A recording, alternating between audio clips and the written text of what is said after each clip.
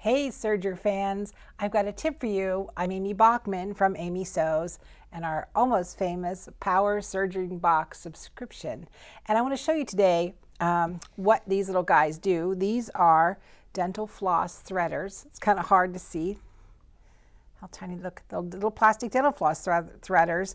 And I love them for my serger for threading those loopers. Those of you who are Power Serger Box subscription owners, you got a set of these in your box, and what they are for is when you are threading your loopers and you realize you have to get that thread through those tiny eyes of your loopers, your upper and your lower looper, all you need to do is just put your thread inside the loop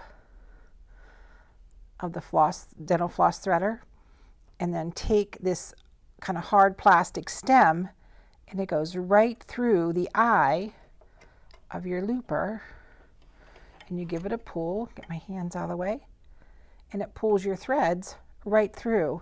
How cool is that? This is especially great when you are using decorative threads, fluffy threads like Sherlock threads or woolly nylon, or some of the decorative threads we're going to be using in our classes, or may you come across when you take a class of these heavier threads.